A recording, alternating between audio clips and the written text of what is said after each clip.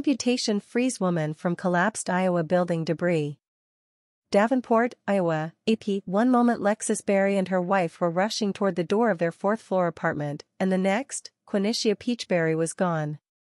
Their apartment had disappeared into a heap of bricks and steel far below, leaving Lexis Berry running by herself to a stairwell in the teetering building, panicked that she might never see her wife again. The moment that we hit the door, it started to shake and rattle, and literally, it all just happened in the blink of a second. The floors caved in, like collapsed, Lexis Berry said Wednesday. So as the floors were falling, and she was falling 4 stories down, there were still 2 stories above her falling and 2 stories falling above me. It was all crumbling. The 6-story building in downtown Davenport partially collapsed just before 5 p.m. Sunday, but it took hours before rescuers found Peachberry trapped in the rubble and then determined one of her legs would need to be amputated to pull her free. Lexis Berry gave her assent.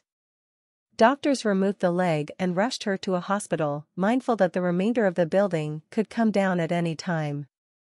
"It's definitely something that's like a miracle that she's here," Lexis Berry said. "Due to the circumstances, they had to make a judgment call. And that's the best thing for her, honestly, because she's still here." As Peachberry recovered in the hospital, crews in Davenport puzzled over next steps for the unstable structure, where 5 residents remained unaccounted for and officials feared at least 2 of them might be stuck in a mound of debris at the base of the 116-year-old building. Officials have said the building is continuing to shift and they need to bring it down, but they think any effort to find remains in the debris pile could cause the rest of the structure to collapse. Davenport Police Chief Jeff Blattle said there were 53 tenants in the 80-unit building, and now most of them are struggling to find housing and start rebuilding their lives. They have not been allowed into the apartments to retrieve belongings, though crews were able to rescue some pets Tuesday. Toriana Hill and her 3-year-old son Nasser Gladney were among those who sought help Wednesday at a newly opened American Red Cross shelter several miles from the downtown building. They were in their top-floor apartment when their dog, Luna, began barking. Hill heard other booming sounds, but figured they were from the busy street below, until neighbors began screaming. She checked the hallway and found the lights were out. Hill picked up her son and fled, but debris blocked one staircase, forcing her to find another toward the back of the building. "It was bricks already falling, so I'm like, how the hell am I going to do this? How the hell am I going to do this?" she said. "I just kept running. I kept running until I hit the first floor, and by the time I made it to the door, I don't know if it was the police officer or the fireman snatched me up, but I was just happy I made it out." Hill is looking for a new apartment and is hopeful she'll find something soon. City officials didn't release new details about its plans for the building Wednesday, but at about 6 p.m. the city released hundreds of pages of documents, including structural engineering reports, violation notices and resident complaints, according to the Quad City Times. Among the documents was an inspection report by Select Structural Engineering, hired by building owner Andrew Wold to advise on building work, that described patches of brick facade that were separating from the building. The report noted bulging that needed to be secured to keep the entire face of the building from falling away when the bottom areas come loose. The newspaper also published comments by Ryan Schaefer, a co-owner of a masonry company that was doing work near the now partially collapsed building.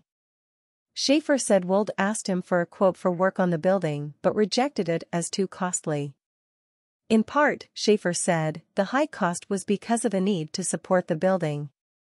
"I said, if we don't do it this way exactly, I'm not putting my guys in there. Somebody is going to die," he said.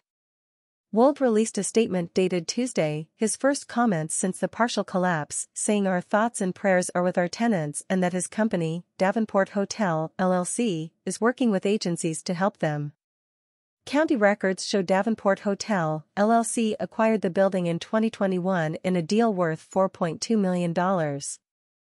The city later declared the building a nuisance due to numerous solid waste violations, and a judge ordered Wold to pay a $4,500 penalty after he did not appear in court. Tuesday, the city filed a new enforcement action against Wold, saying that he had failed to maintain the property in a safe, sanitary, and structurally sound condition before the collapse. The city is seeking a $300 fine. Emails sent to an attorney believed to be representing Wold have not been returned.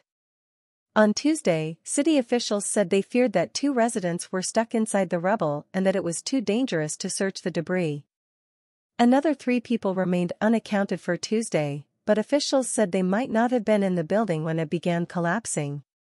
Protesters have been pushing to thoroughly search the building and debris before the city moves ahead with plans to demolish the rest of the structure.